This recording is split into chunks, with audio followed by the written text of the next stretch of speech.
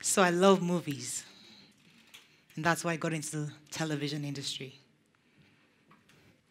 I create and develop content for TV. And I'm one of those that are very proud of Nollywood.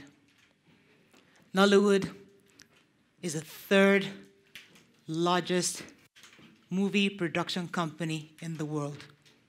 It's something lots of Nigerians are proud of, and lots of Africans are also proud of.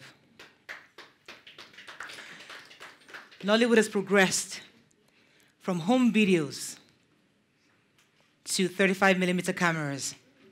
They produce great movies, some of which are 76, which is about the war, the Civil War. There's most recently Wedding Party. Wedding Party was about a family, a bourgeois family, getting their children married, and depicts our reality. There was another movie. It's called The Meeting. There was an actress, Rita Dominic. She made it difficult for people to see a government official. That's our reality. Another movie called 30 Days in Atlanta. 2 men going to the US for the very first time. All the drama that happened in this new world. Our reality.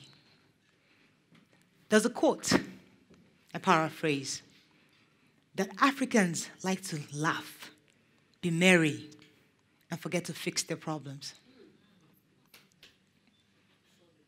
And that's the reality of our times. We enjoy the excitement. Nothing wrong with it, don't get me wrong. We love to be entertained. But after the entertainment, we go back to our misery. Nollywood has the power to become the bridge between our reality and the future we desire. Let me take your memory back to 1936. There was a Russian movie called Cosmos Voyage about a family going to the moon. In 1950, another American movie for the very first time called Expedition Moon, Rocket Ship Expedition, produced by Kurt Newman. Also about going to the moon. But the first man that went to the moon was Neil Armstrong for the first time in 1969. Somebody's imagination became a reality. Then, many of us grew up with Iron Man. Many of us grew up with Iron Man.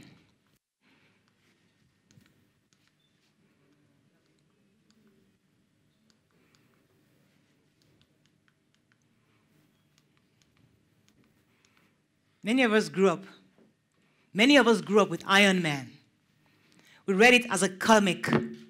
Iron Man was created in 1963. It became a cartoon in 1966. Iron Man featured in Fantastic Four, the X-Men. It didn't get its own movie until 2008 for the very first time. But do you know that the US military have created their own Iron Man called Talos? Talos will be launched next year, 2018, August. The frontliners in the US Army would wear this into combat. And it protects them from any type of ammunition. That's somebody's imagination becoming a reality. Then, many of you grew up watching Philadelphia. Remember that movie with Tom Hanks? He was the homosexual that sued his company, took them to court. He had HIV/AIDS. Eventually, he died. But that movie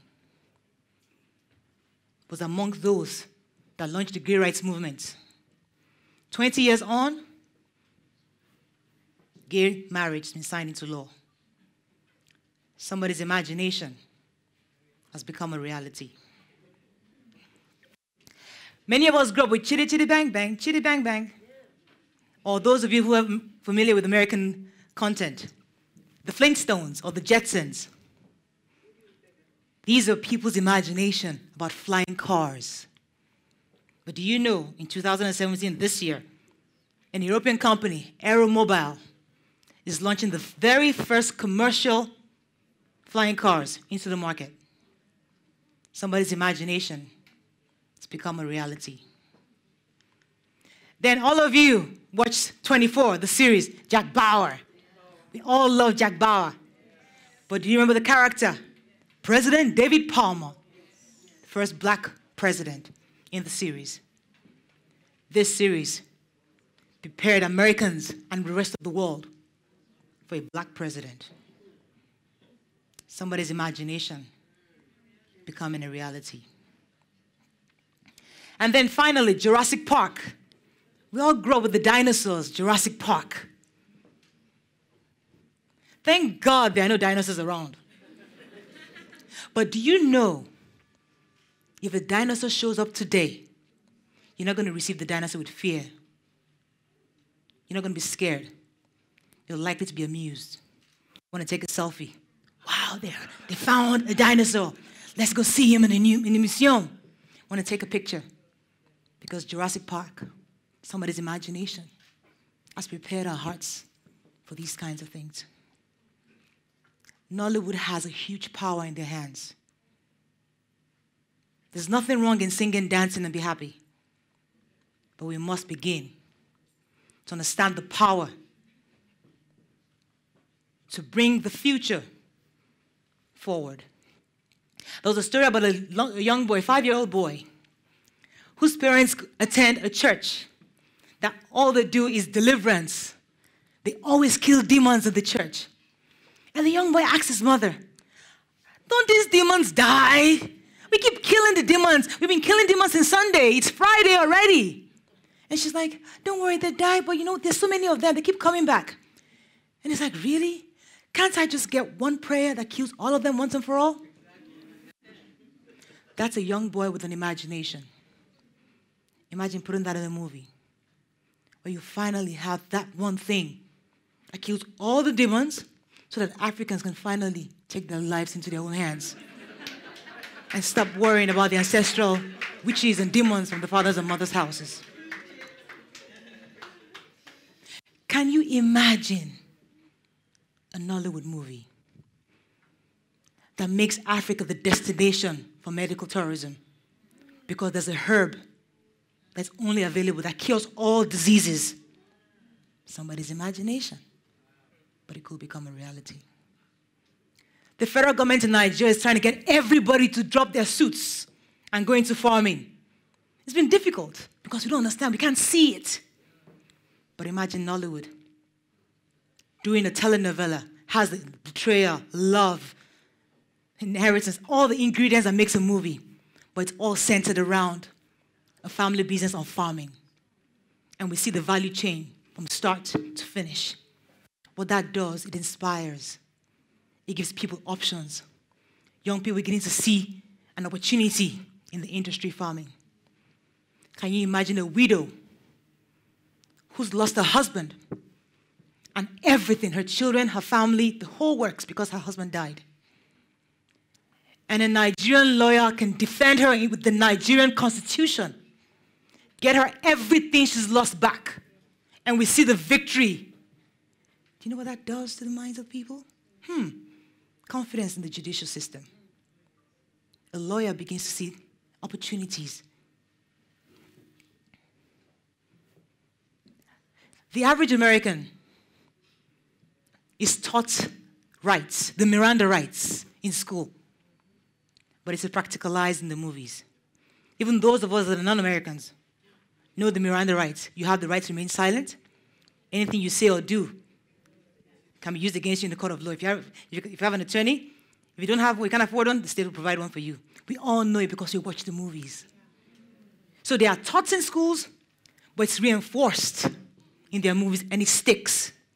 So a policeman cannot stop American Anyhow, of course, he or she knows the rights. Constitutional rights of expression, rights of religion, rights of association, it's all there. But not in Nollywood. We like to sing, dance, and be merry.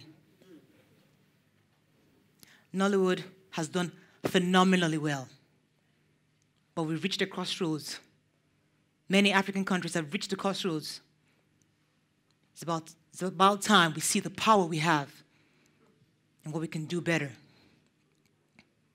with our movie industry. Let me close with this.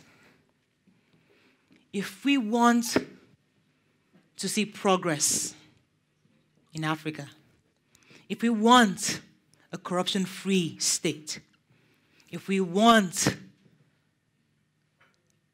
good governance, a better future for our children, we must begin to paint these pictures in our movies. Thank you very much.